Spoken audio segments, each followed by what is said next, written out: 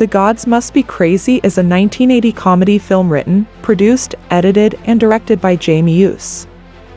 An international co-production of South Africa and Botswana.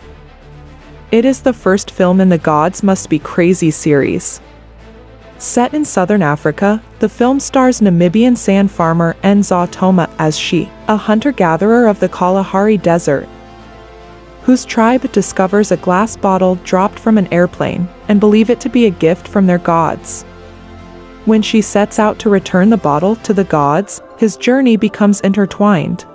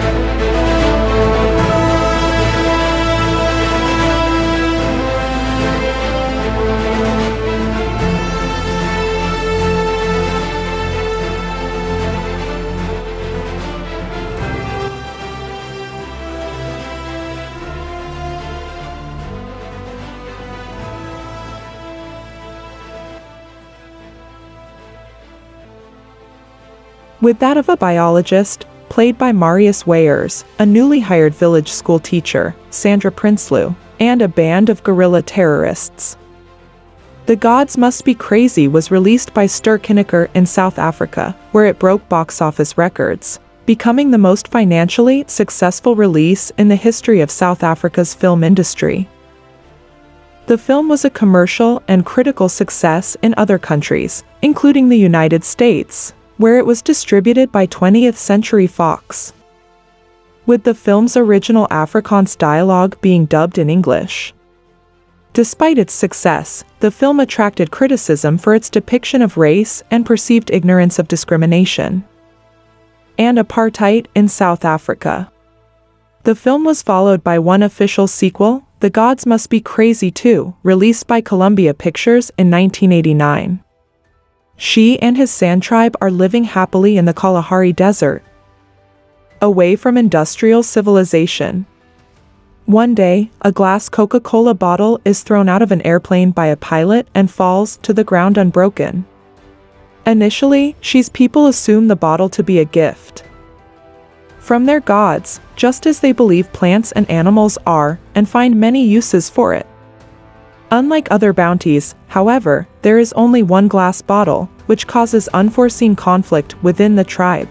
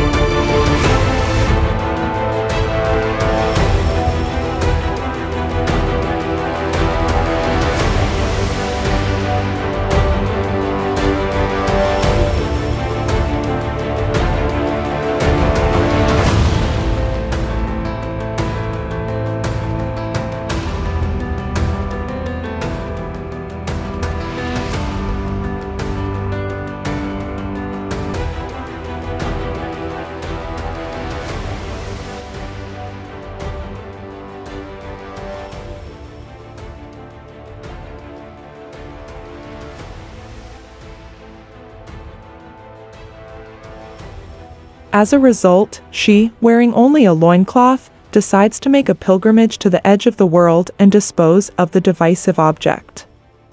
Along the way, she encounters biologist Andrew Stein, who is studying the manure of wildlife. Stein's assistant and mechanic, beauty, Kate Thompson, a woman who quit her job as a journalist in Johannesburg to become a village school teacher. And eventually a band of guerrillas led by Sam Boga, who are being pursued by government troops after a failed assassination attempt. Stein is tasked with bringing Kate to the village where she will teach. But he is awkward and clumsy around her. Their Land Rover stalls while trying to ford a deep river. He hoists it out with a winch, but it continues, lifting the vehicle to a very high treetop level. While a forgetful Stein is distracted extricating Kate from a briar bush. She more than once mistakes his attempts to evade wild animals and putting out an evening campfire as advances towards her.